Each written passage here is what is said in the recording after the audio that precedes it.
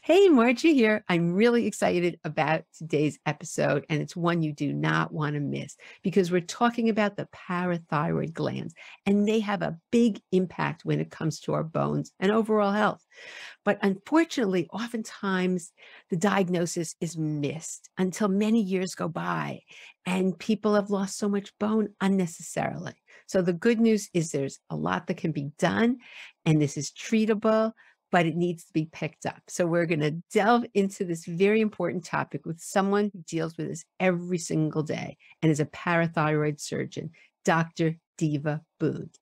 And Dr. Boone has dedicated her career to the understanding and treatment of parathyroid disease, combining compassion, knowledge, and experience to provide world-class care to all patients.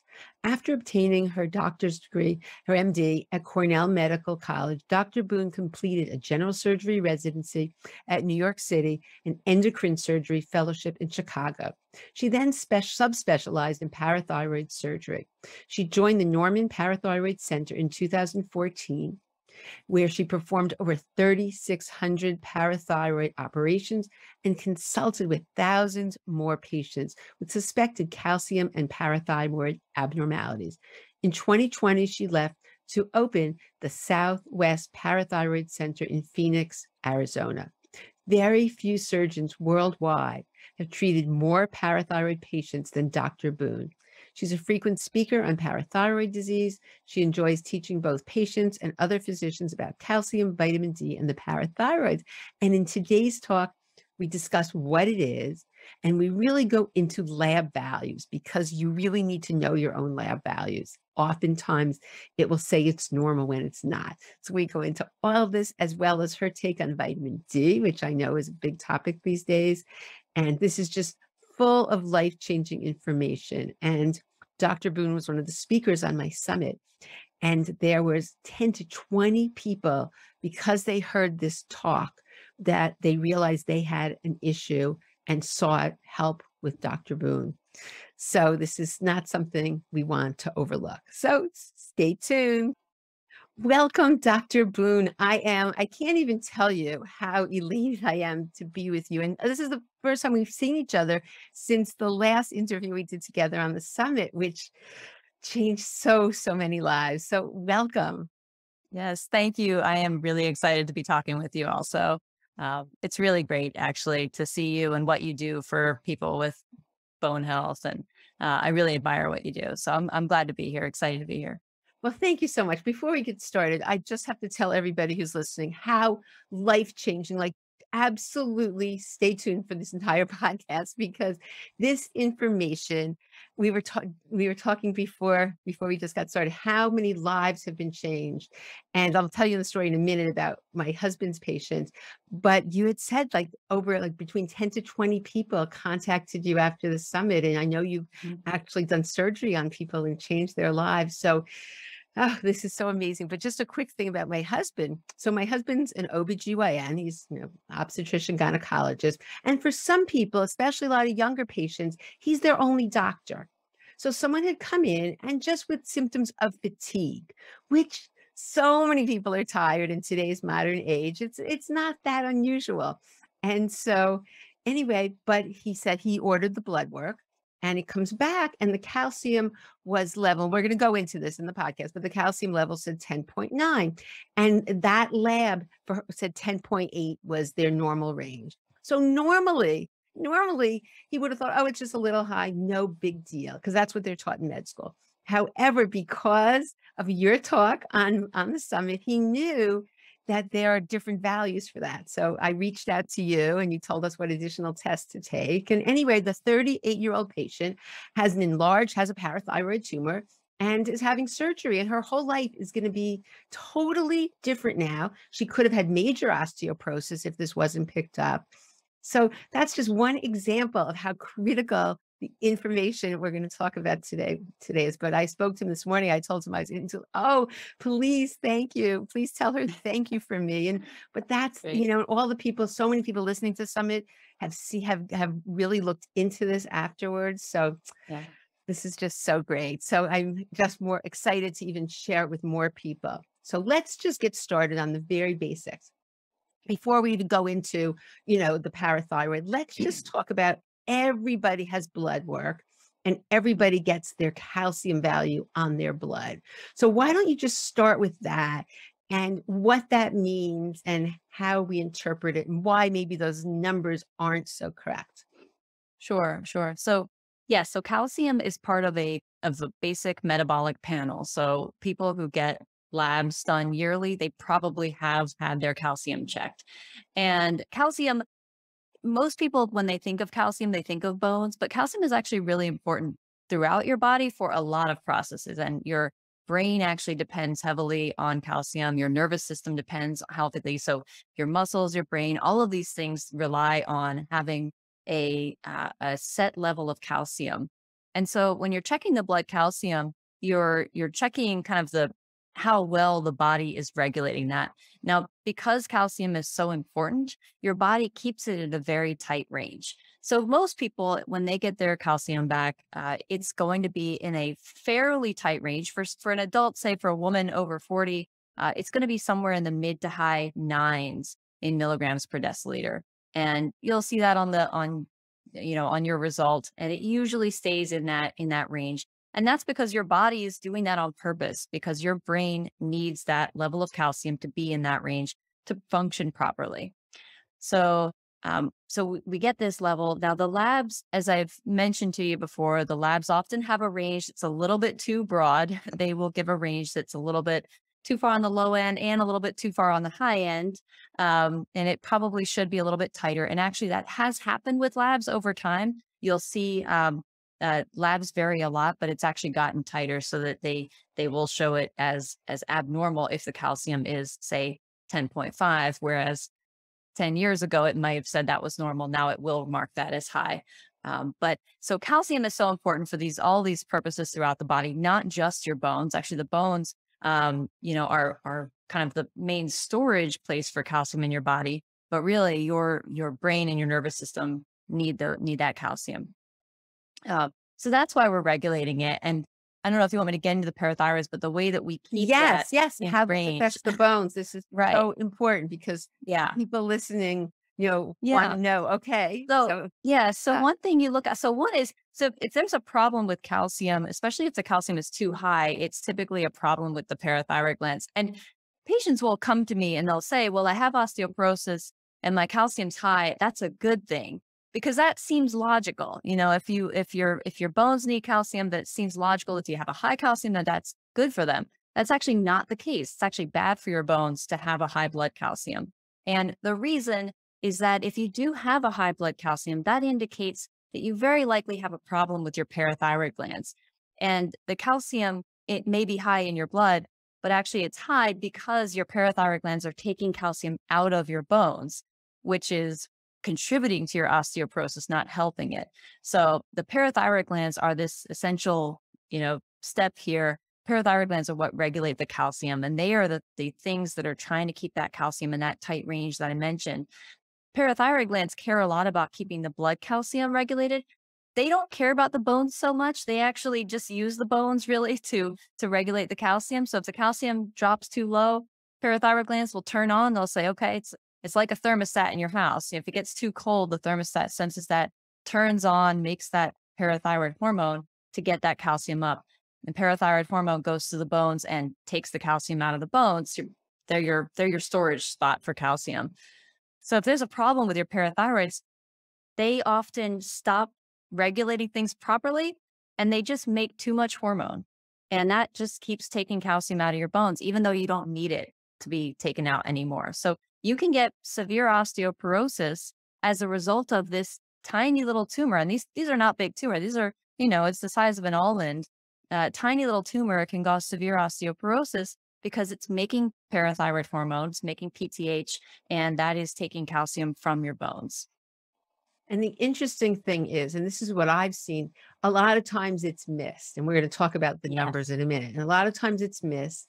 And on the good part, though, is when someone discovers this, it's one of those where we say with Life-changing. yeah, we Yeah. say with osteoporosis, there are no quick fixes. But Right. if this is one of the underlying root causes, It is a quick fix, Right, actually, right, and right. we'll talk about what the so finish talking about the parathyroid and what happens with, vitamin D as well. But in terms of well, actually, before you do that, give us the exact numbers because what you told me in the past, which was very, very upsetting, and I found it to be true talking to people, is that in medical why don't you tell about medical school and how they teach the numbers, why not every doctor, if it's a little high, like my husband Yeah. was like, "Oh, well, normally prior to your talk, if it was a little high, I probably wouldn't have been concerned about it." So why don't you just Yes. go So, into that a little bit? unfortunately, this is still very common for doctors to downplay this. And for some labs, it's true. If it's just a little bit off, it's not an issue. Calcium is one where it really is an issue because your body, we know your body keeps it in a tight range. Whenever you have some electrolyte that is so critical for your nervous system and your blood, I mean, it's critical in many ways. Whenever you have that, the body's going to keep it in a tight range. So having something that is just a little bit off in calcium is significant. And unfortunately, you know, medical students do learn what the parathyroids are, but they don't learn a whole lot about them. So, and the old thinking was if it's just a little bit off, it's not cancer. So you can just let it go. And they would tell people to just let it go until certain things happen. Certain things being if you get a kidney stone because there's a higher calcium in your blood and that's all going through your kidneys. And so you have a higher rate of kidney stones. Or if you have fracture. So if you get significant osteoporosis and you break a bone, then it's time to treat it. And that's probably I don't see that as the right approach because I don't want to wait for those problems to occur. And the other thing is that often before those really significant events occur, people feel bad. And this is beyond even the bone issues, people tend to have symptoms with parathyroid disease, including the biggest one is fatigue, brain fog. I remember I mentioned your brain depends on this. So that's often the symptoms that weakness, not being able to sleep through the night, just being exhausted all the time. So before you even get those, people tend to feel these symptoms. Unfortunately, parathyroid disease occurs most often in postmenopausal women.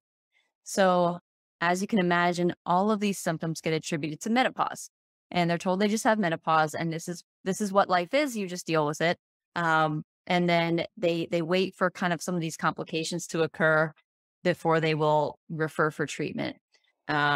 So and what we learned in medical school also was that, it doesn't really cause symptoms unless the calcium gets really high. And that's not true. Actually, what is true is that even calcium that's just a little bit off can cause you to have osteoporosis, can cause you to have fatigue, can cause all of these other complications.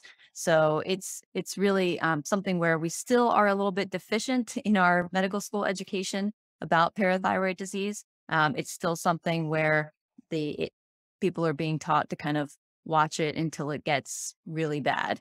And it's one of the things I try to emphasize when I do CME lectures for doctors. I try to emphasize the fact that, even before all of this stuff occurs, and it will occur, we know over time you will get complications from it. But even before that, people tend to feel awful. And that's a reason in itself to treat it is to just improve their quality of life.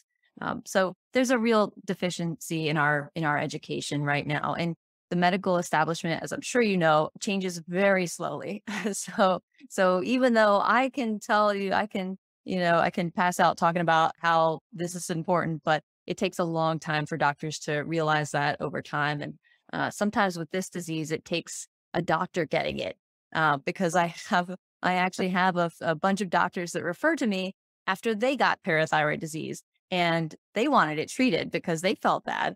And then they realized, okay, maybe my patients need to get this treated as well. So it often takes something like that, or even a patient who goes back and says, hey, I felt really tired and now I'm back to playing pickleball and doing my activities. And once they realize that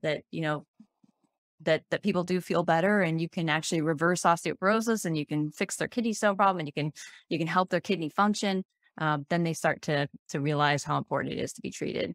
But Okay, it's so been let's go. Yeah. yeah.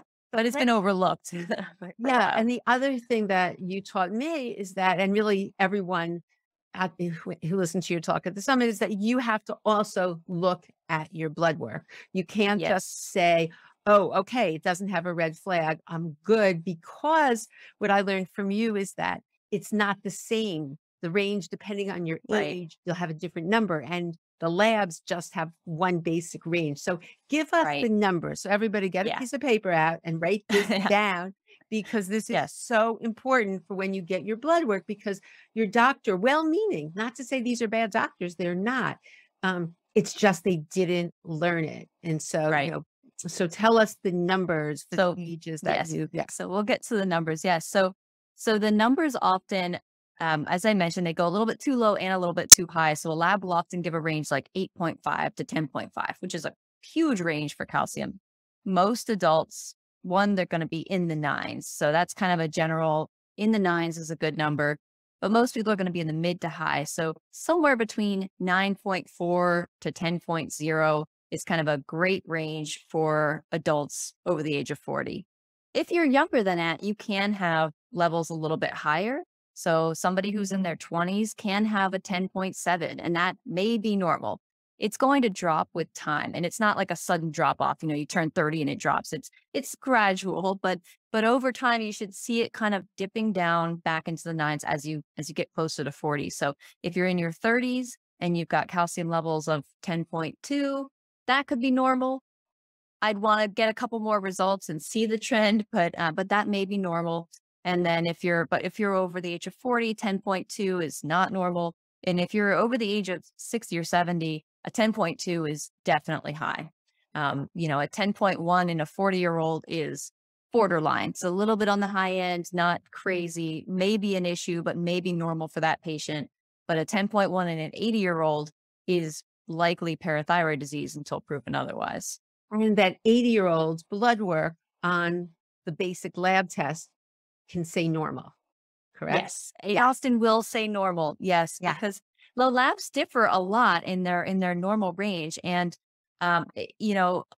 it's it's it's been a struggle to kind of get them to bring the level down. But I have seen where some labs, yeah, it'll say up to 10.8 is normal. Other labs will say to 10.1 is normal. And unfortunately, the 25-year-old may have a calcium of 10.2, which is normal for them, and it's flagged as high. But I have my 80-year-old with a 10.1, it's flagged as normal because that's not appropriate for them. So it's difficult. They don't correct for age; they correct for children. So they do if they do have a pediatric range, but for adults, they just give one simple range, often 10 point something, 10.2 to 10.6 is the most common range for, what they call normal. But really, you have to look at it. And especially if you're not feeling well, especially if you've got osteoporosis, especially if you've got these other issues, a lot of times people discover this on their own because they feel bad and they're trying to figure it out. And they start looking through their labs and they see, oh, my calcium was 9.8. And that's why I think it's so important to follow your labs over time too, because you'll see a trend going up, and you shouldn't see that as you get older. It should be trending down, if anything. But you'll see that trend. Oh, my calcium was 9.8. And then a couple of years ago, it was 10.1. Now it's 10.4. And it may stay in that kind of low tens range. It doesn't always rise with time. And that's another misconception among doctors, is they think that as the disease gets more severe, the calcium will get higher. It's not always true. It might stay in that low tens range, but over time you start to get those symptoms, even if even if it looks kind of mild on your labs. It's not really a mild disease. Okay, so the person, and just actually before we get into Yeah. what other tests we should do, what about low calcium? Do we ever see that? Yes. So low calcium is its own issue. Low calcium is usually um, will cause actually can cause a high PTH just like a high calcium, but it's due to different thing going on. So low calcium causes what we call secondary hyperparathyroidism. Um, Low calcium is not a problem with the parathyroid glands. The parathyroid glands have to respond to it. So remember, the parathyroid glands, their whole job in life, and they're the simplest endocrine glands because they do just one thing. It's very easy to understand. They just want, that's all they care about is calcium. They are solely focused on that. So if the calcium is low for any reason, the parathyroid glands react to that and they make more hormone. And what they're trying to do is raise your calcium. And as I mentioned before, they don't care about the bones. They will take all the calcium out of your bones that they can so that they can get the blood calcium up. Um, Low calcium is often caused by things that cause problems with absorption. So people who've had a gastric bypass, for example, they have a lot of trouble absorbing certain nutrients, calcium being a big one. And they lifelong need to be on supplementation because if they aren't, they will develop low calcium. Um, if somebody's had any sort of or a large operation on their intestines, they are at higher risk. So anything that causes chronic diarrhea or malabsorption can cause this chronically low calcium. And that does lead to the parathyroid glands kind of getting activated and making more parathyroid hormone. But that is the parathyroid glands doing their job or doing the right thing for you, trying to get your calcium up. It may cause osteoporosis, but the problem is not with the parathyroid glands entirely. It's with whatever is causing your low calcium. Okay, so when the person finds this out, the other tests, and actually, really everybody with osteoporosis should be getting a parathyroid hormone test anyway. Hmm. But Yeah. yeah, so do you want to tell us about those levels when they get the Yes. parathyroid hormone level? Yeah. So parathyroid hormone. So parathyroid hormone is really important. And that's, I mentioned, the parathyroid glands do one thing and they do it with just one hormone. So it's really simple. They're working with just one thing. They're working with a hammer, and everything to them is a nail, but they do regulate your calcium very well because they are very good at making this hormone. But PTH is the hormone, parathyroid hormone.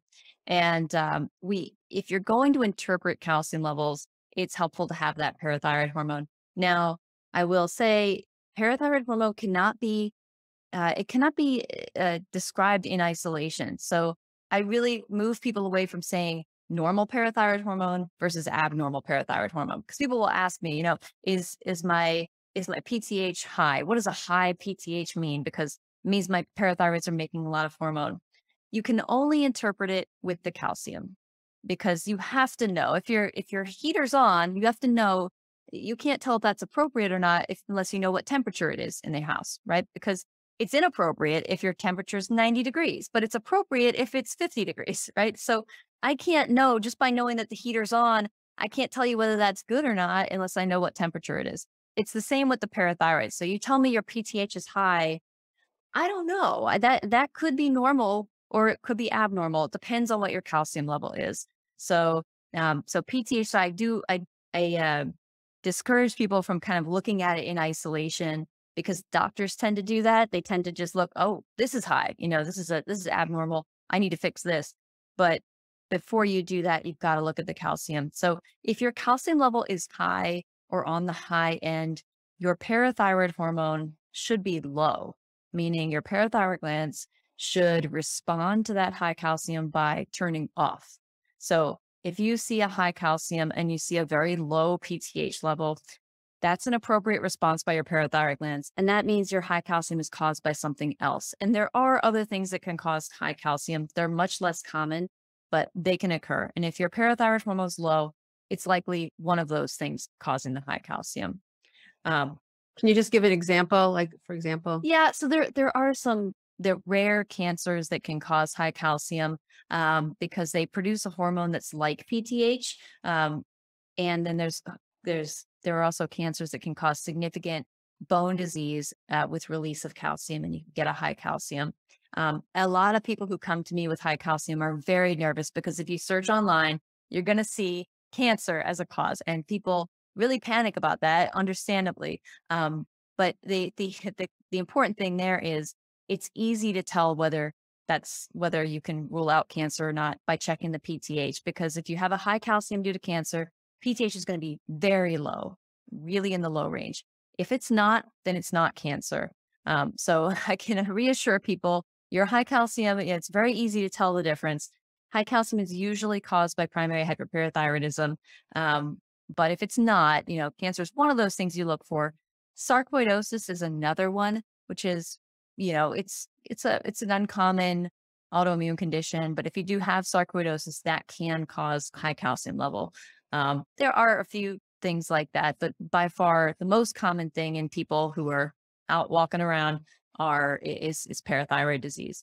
Um, so if you get your PTH level, if you get your calcium level and it's high, and you check your PTH and it's also high, well, that's fairly straightforward. You can tell from that, okay, it's high, my PTH is high, and that's causing my calcium to be high. My parathyroid glands are overactive, and as a result, I have a high calcium. The lab results that confuse both patients and doctors are when the calcium is high, but the parathyroid hormone is in the quote normal range. And this is why I hate talking about normal versus abnormal for PTH, because it really is not normal versus abnormal. It's appropriate versus inappropriate.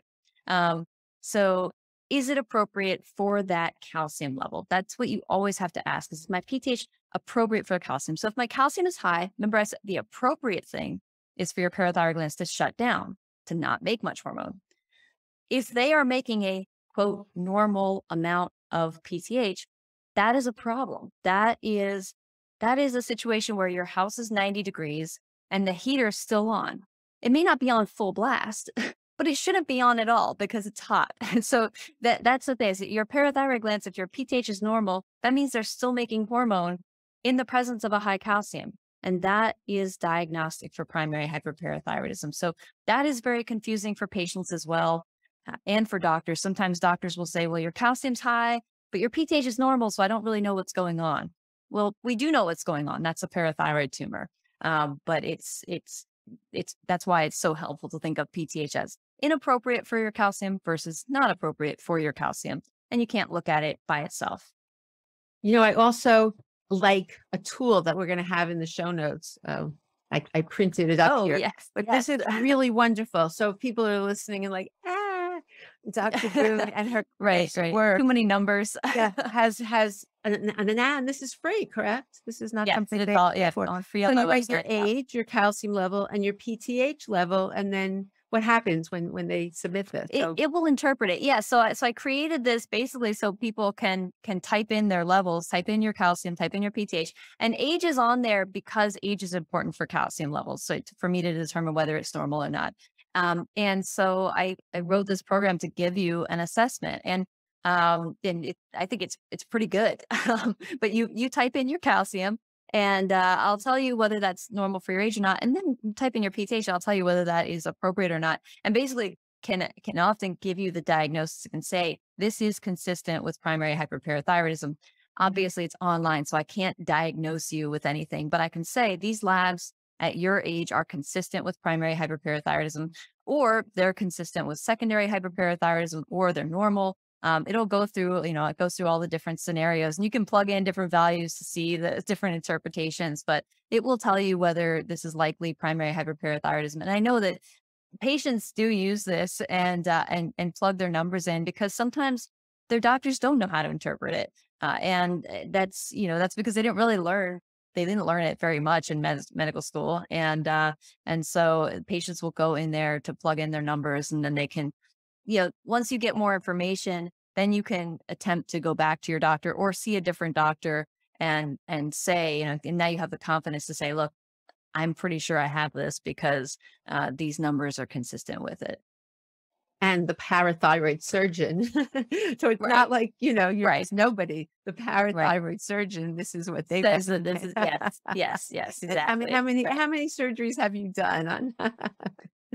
It's above 4,000 now for parathyroid operations. Yeah, because this is all I do. So I just do parathyroid surgery, and that's been true for the last about 8 years. So yeah. So the interesting thing though, and I remember when we first talked, I was so surprised that you don't have to do all sorts of invasive testing, right? Once people have, go into that a little bit. Right. So interesting. Yeah. So once you know that you've got this, so if you suspect it, if you have a high calcium and you have a normal or high PTH, then it's pretty clear that something is wrong with your parathyroids. Now, there are rare exceptions, so obviously a doctor needs to review it, but most likely you've got parathyroid disease. And once the doctor confirms that, The treatment is surgery. This is a problem of overactive glands, either sometimes one tumor, sometimes two. You've got four parathyroid glands. It's the only thing in your body you've got four of, but you've got extras essentially. Sometimes it's a problem with just one, and that's the most common scenario. You've got a tumor on one parathyroid gland. It's benign. It's a benign tumor, but it's on just one. Sometimes it's a tumor on two. Sometimes all four glands are diseased. But we know that your parathyroid glands are the problem if you've got a high calcium and a higher normal PTH. So we know there's something going on with your parathyroids, and you don't need any imaging studies to find it, to prove it. That's different from most tumors. So most people, when they think of a tumor, they either think of a mass that they can feel or a mass that is seen on a CAT scan or something like that. They think of something, a mass that you can see.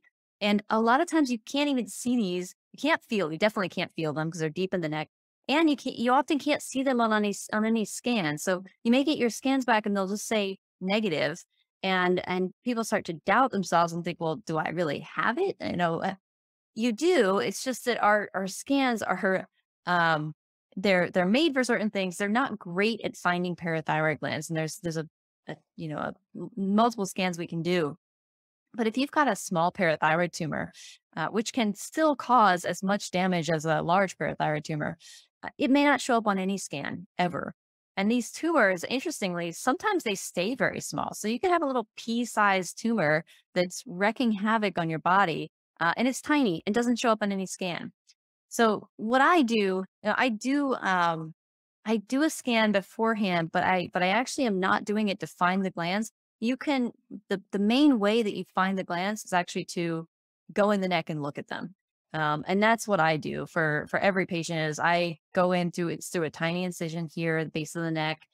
You go in and you just look at all four parathyroid glands, and they're mostly all right here around your thyroid. That's why they're called parathyroid. If anybody's wondering, they're totally unrelated to the thyroid, but essentially they're a totally different organ, but they're called parathyroid because they were discovered next to the thyroid before we knew what they did. So we just named them parathyroid next to the thyroid.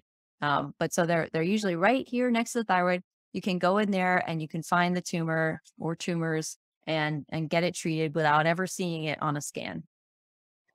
And let's talk about, well, first of all, after, what's so interesting to me is I probably had, besides the summit, because I've gotten so many letters from people that thanked me for your talk because they didn't realize that this could be the cause of osteoporosis. It was missed. I mean, there's a lot of people that this is missed, as we talked about. Yes. But for the people, I've had several patients that it was picked up, and some down the road, they already lost a tremendous amount of bone. But it's amazing after the surgery that things really improve. If this is the root cause, it's actually, as we talked about, this actually is a quick fix. Right. People get better, which is it's just so important, because if this is not picked up, you're just going to continue to lose bone and go down this horrible cycle, even if your numbers are staying the same. So let's talk about the surgery then. Okay, someone figures out they do have high calcium, and either higher or normal, not normal, whatever you call it. Right. The inappropriately normal PTS. Right. Yeah. And they have the surgery then. Can you just walk us through what this kind of surgery entails? Yes. So it's very satisfying as a surgeon to do this operation because you get that kind of immediate response, not just in the bones. I mean, the bones take a little bit to show any improvement on your DEXA scan, but right away your bones are healthier because they're not having that PTH taken out. And or that calcium taken out. And people have bone pain a lot of times with this, where they actually will feel an ache in their bones, and that improves immediately after surgery. So it is very satisfying. But the actual operation it's a same day procedure. It's outpatient. You go in, and it's about 30-minute procedure. During that time, I will make an incision, which is about an inch long, and look at the glands, take out the bad ones, sew it up, and about an hour and a half later, you're able to leave the hospital.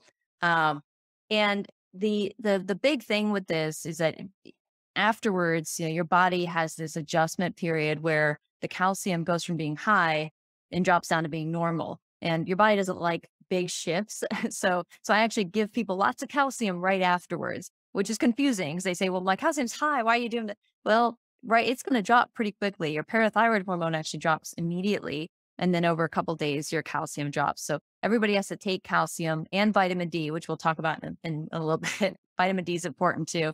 But you take that calcium, and the symptoms of parathyroid disease tend to start resolving in the weeks after. So bone pain is the big one that just immediately gets better. But then over the next couple of weeks, people will start to feel like they have their energy back, like they're sleeping better through the night. They're enjoying things again, because this causes depression and anxiety, and that starts to lift. So all of these things start to improve, even, beyond the bone disease. The bones are very important too, but just in how people feel and their overall emotional well-being starts to improve right away. Yeah, Yeah. it's really great. So the interesting thing is, because I got letters from people from the summit who were in other countries. I mean, there were people who Yeah. flew in Mhm. because they liked you. I guess the other thing is it important to go to a parathyroid surgeon versus would a head and neck surgeon do this? I mean, do other surgeons do it? And you know what I'm saying? Like sometimes a general dentist will do other procedures where sometimes it's Right, right, best to go to the real right, specialist. But do other right, doctors do it, or would they always send to a parathyroid surgeon? I don't actually know the answer to that. right. Other surgeons do it. But this is an operation where you should go to an expert. And the reason is that it's a very hard operation if you don't do it very often. So I make it sound easy. Like you go in 30 minutes, look at all the parathyroid glands and you're out. But that's only because I've done this thousands of times. So if you haven't done it thousands of times, it can be very, very difficult to find the parathyroid glands safely and quickly. And so I have stories of people who, they went to a general surgeon and they spent 6 hours in their neck looking around. And that's a long time to be in someone's neck. There are lots of important structures in the neck that you don't want to hurt, like the nerves that control your voice. And so it's not a good idea to be in there. And it's not a good idea to be under anesthesia for 6 hours either. But so if you go to somebody who is less experienced, it's a very different experience than coming to someone like me. There aren't a lot of people like me who just do parathyroid surgery. So I'm very subspecialized.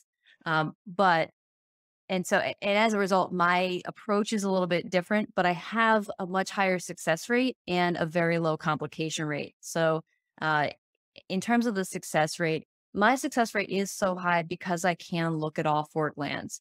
And I mentioned before that sometimes these scans don't show anything. Well, sometimes they will show something. They'll show a single adenoma, and the patient will go to a regular surgeon or even an endocrine surgeon, and they will try to do a focused operation. So they'll go in there and they're just focused on what shows on the scan, and they'll take that out.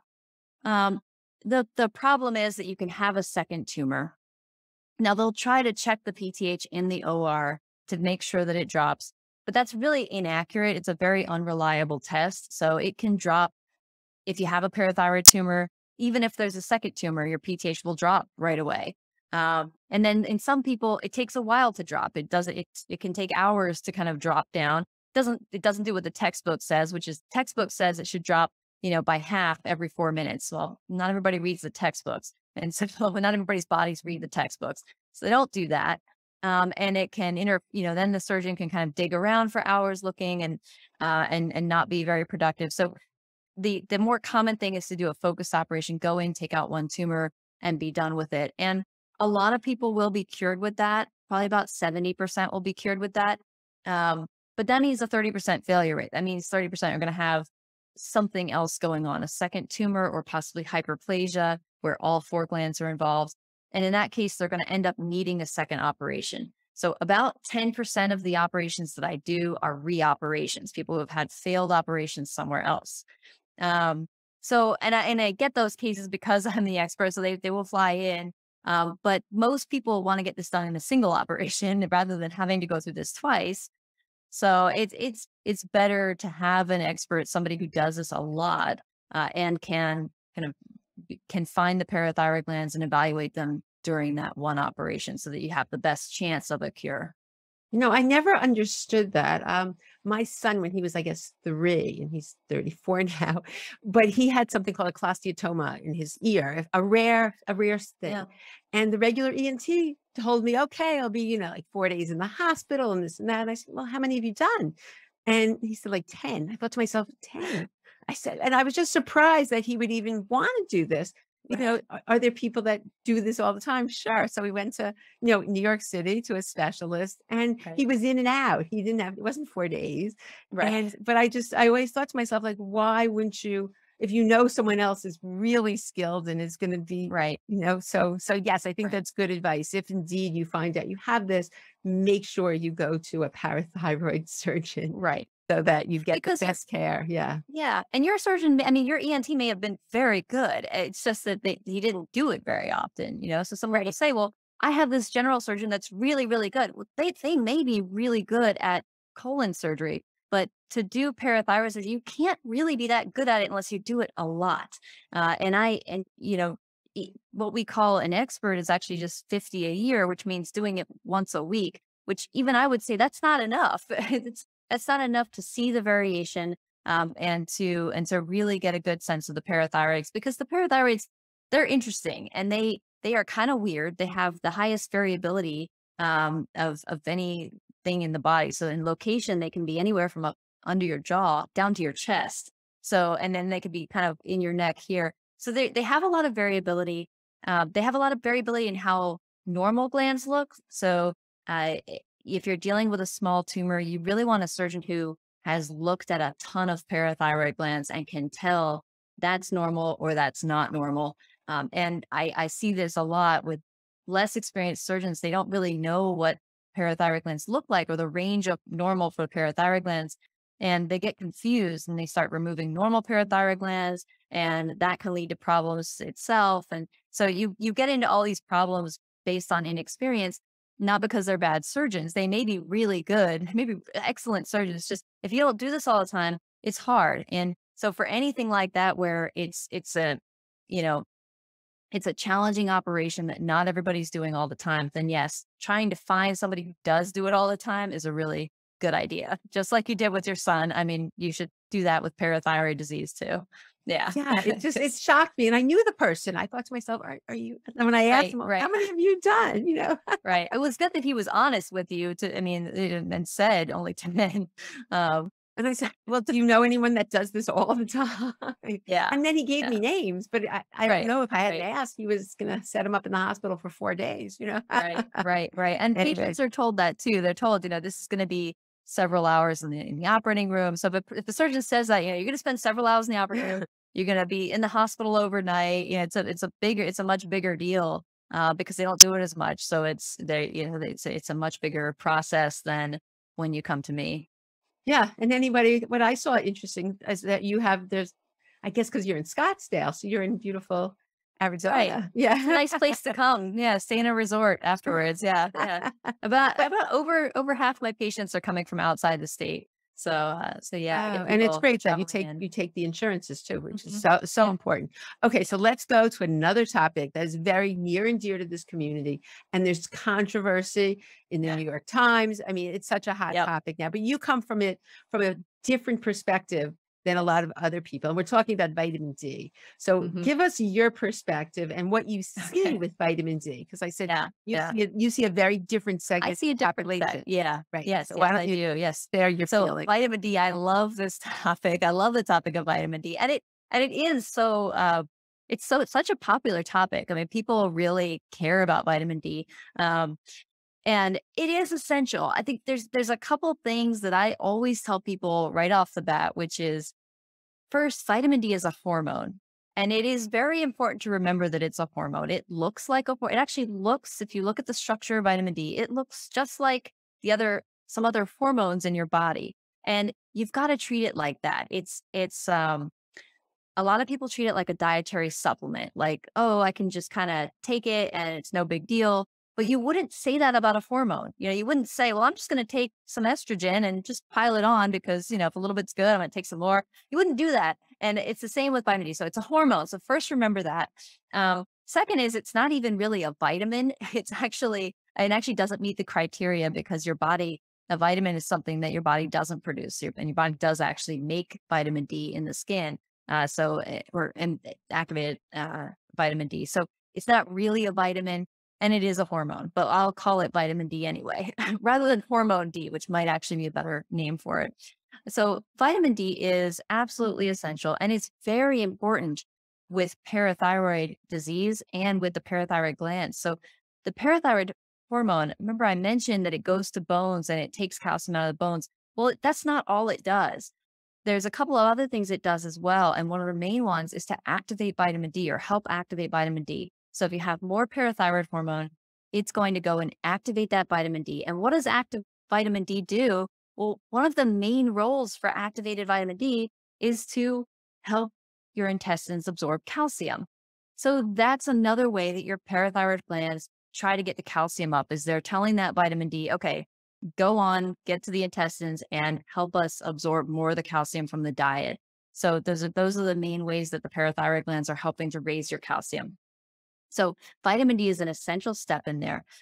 Now, vitamin D is also a cause of confusion in parathyroid disease because of a certain, a kind of something that seems a little bit off. So when we measure vitamin D, there are different forms of vitamin D in the body, but we only really measure one most of the time. So if you go to your doctor and you say, I want to check my vitamin D, it's going to be a 25 hydroxy level.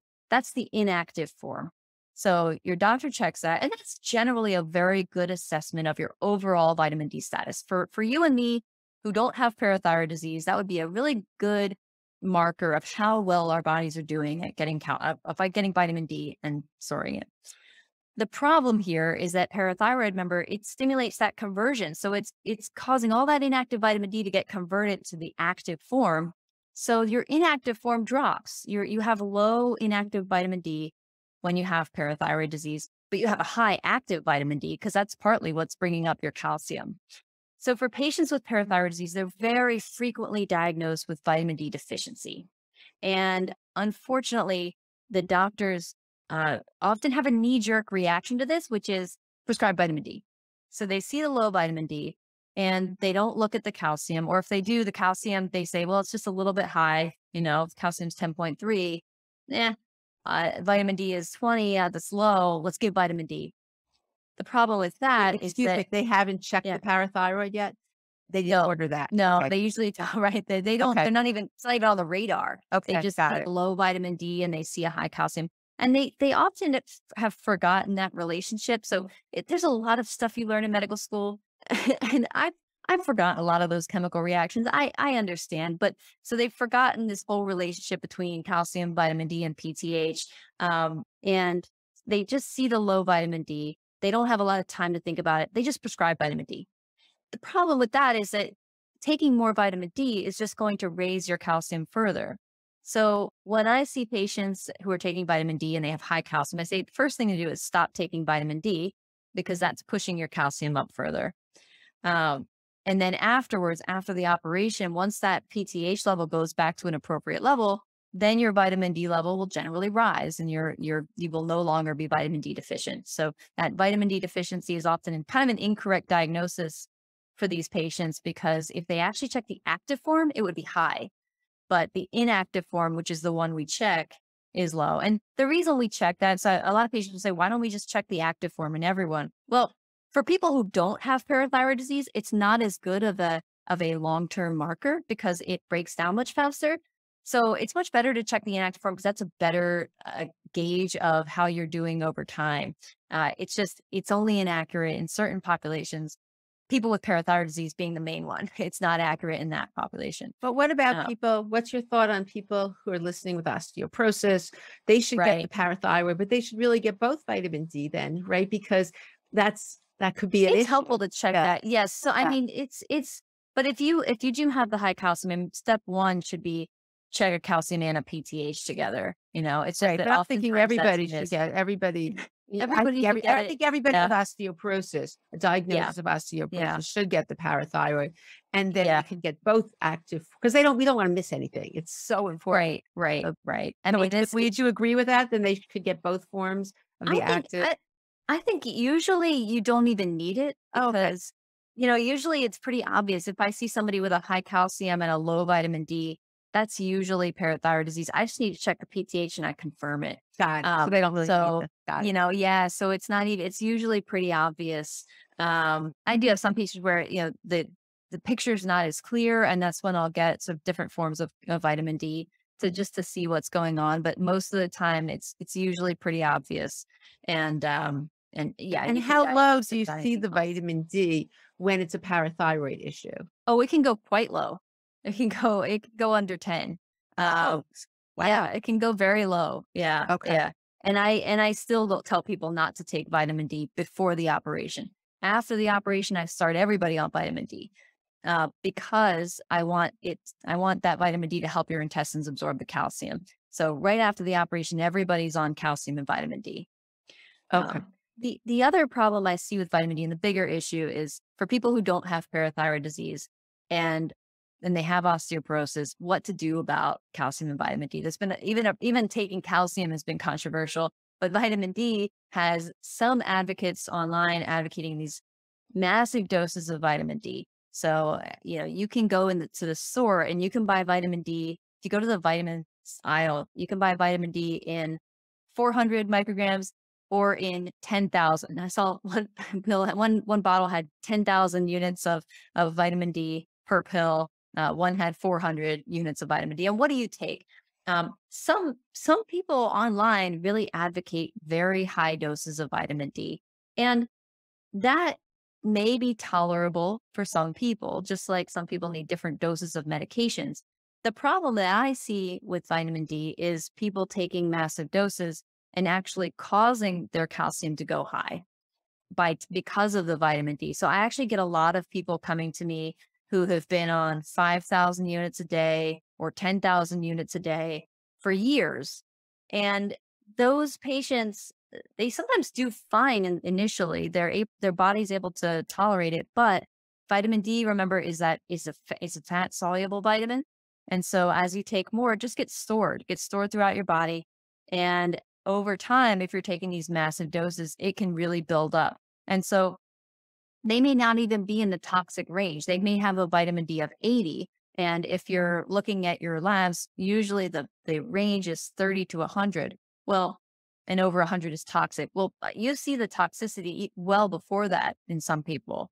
So they may have a vitamin D of 80 and their calcium now is 10.3. And that's because of the vitamin D. So they come to me because they're worried about parathyroid disease.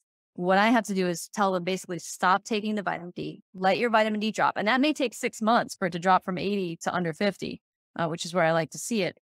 May take a while, but once you do that, most people at that point, your calcium will go back to normal and you actually feel better as well. People can get the symptoms of parathyroid disease when their calcium is like that. So that's why I'm so passionate about vitamin D is I would like people to stop taking these massive doses because it's very unusual for anyone to need them long term. More moderate doses I like. So 1,000 units a day, 2,000 units a day, that seems to be safe. I haven't seen anybody get high calcium as a result of that dose. So I advocate kind of 1,000 or 2,000 units a day, but not more than that. And in terms of Because the number you advocate, on the 25 so hydroxy. Yeah, so I like it to be in the kind of 30 to 50 range. Some people like it to be much higher, but there's not a lot of evidence that getting much higher really does any good. We do know that if you've got a chronically low vitamin D, that you do have complications with your bones. That's well known, but that's with levels that are incredibly low, like under 12. When you have these really, really low vitamin D levels. So we know that that's a problem. And we know that getting your vitamin D up above 20 seems to mitigate these complications. What we don't know is, getting your vitamin D above 70, is that going to cause any extra benefit? Some people can tolerate it. There are people who take high doses and they have a vitamin D of 70 and their calcium's normal and they're fine. I would just be cautious because we don't have a lot of evidence that getting it there really causes more of a benefit than getting it between 30 and 50. And I don't ever see over under 50 causing high calcium, whereas I do see it causing high calcium once you get above 50. Now, I will admit freely that I see a set of population. I see I see a minor set of people who are taking this, and there are people out there who take high doses of vitamin D and they're fine, and that's great. But I would recommend that you follow your calcium. If you're taking these high doses, make sure you're checking your calcium and it's not going into the high range. You don't want your calcium going above, what is considered normal for your age. So if you're 50, you don't want to see it above 10.0.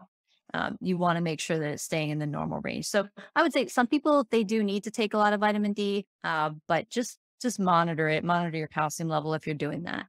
And you have some good articles on your website where you've done a tremendous amount of research on this, and you come from it from a different perspective, seeing some of the negatives when people are taking too high, where a lot of other people don't come from your perspective. That's why I think it's right. Because they don't get that set of people who have high calcium, and for them it seems like, oh well, maybe it's rare. I mean, it's happens frequently enough for me to get, at least 1 or 2 a week coming to me with very high, high calcium. They're consulting me for high calcium because they're concerned about parathyroid disease.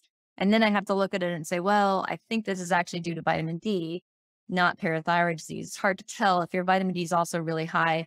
Sometimes you can have a parathyroid disease that's in there, but it's kind of hidden. And so I can't tell until we stop the vitamin D. So yeah, my perspective is a little bit different. I do think vitamin D is essential. I take vitamin D myself. So someone online actually accused me of, being very anti-vitamin D. And I said, well, I'm not anti-vitamin. I'm actually pro-vitamin D, but, in a responsible amount. It's a hormone, right? So treat it with the respect that you treat other hormones, right? We have a lot of respect for hormones. We know we don't just take massive doses of testosterone, right? Everybody knows that taking a massive dose of testosterone wouldn't be good for you, but for some reason with vitamin D, because it's called a vitamin, we treat it differently. Like, well, if a little bit's good, then I'll just take a lot. I just want people to take it in moderation and to understand the effects that it can have, to understand that these high doses do have effects, that it's not completely benign. It can cause your calcium to go high, and you should just watch out for that. But I take vitamin D myself. So, me too as well. Like Yes. I take it. But oh my gosh, in moderation. Yeah, it's really important because you're dealing with this every day, and I just thought it was important to share your perspective. Well, oh gosh, and I'm excited that you're going to come again to the summit that's happening in March, and so we can change more lives. But it made me so happy. When I've got a few emails, and one in particular, how she was flying in for surgery and thanked me so much. But it was really you who made such a difference, because people don't know this. That's why it's so important for everybody listening. Write those numbers down. Make sure to check your values, because if this is an issue, it's something you absolutely need to deal with. Yeah. And I'll have you want to give your website? That's the best place. Is that right? Yes. Yeah. If you go to the website, that little app is on there. Just give it to everybody too, so they can hear it. I'll have it in the notes, but so it's www.southwestparathyroid.com. So SOUTHWESTPARATHYROID. Spell everything right. Southwestparathyroid.com. And it's got that little diagnosis app on there, and you can read about the center. And if you're unsure about your labs, also, I will evaluate anybody's labs who sends them to me. So there's a free evaluation form where you can actually just put in your numbers, and I will send you an email telling you what I think of them. And I can tell you, this is consistent with parathyroid disease or not. So especially if the app is not giving you, the answer that you're not sure about, or, you just want more, I'm happy to review anybody's labs for free and just email you, send you an email evaluation. Wow, that's really so kind of you. And then I know, what I've learned from meeting you is that you care so much about this, and I do. You really, because it's so sad, right? It's so sad, and something can be corrected, and unlike other parts of osteoporosis or other issues as well, if someone's miserable from fatigue, right? And it's due to this, and it's been missed, which it often is. And why is this person not living their best life? So, so it's just, I just can't thank you enough. And I've been I was just so happy that because someone it was Irma Jennings who said, Right. I think Dr. Deva Boone would be a great guest for the summit. And I said, oh, absolutely. But Yeah. because of that now, I don't know, what did we say? 20, 30 people, Right. lives have been changed. Yeah. So Yeah. anyway, yeah. So it's just very generous of you to be sharing this information. And I'm just so Yeah. glad we met and could be passing this on Oh, to make yeah. more of an impact. So is there any last minute things you want to share? No, no, I just want to say thank you. I love what you do as well. I mean, I see all the things that you do for people, and it's great. Thank you for having me on. I'm always happy to talk, and I look forward to the next summit and being on that. Oh, well, thanks so much for joining me and for all the work you're doing. Look forward to staying in touch. Yep. Thank you. Bye. I hope you enjoyed my interview with Dr. Boone as much as I did, and now have a better understanding of the importance of the parathyroid glands and how we need to look at our blood calcium values.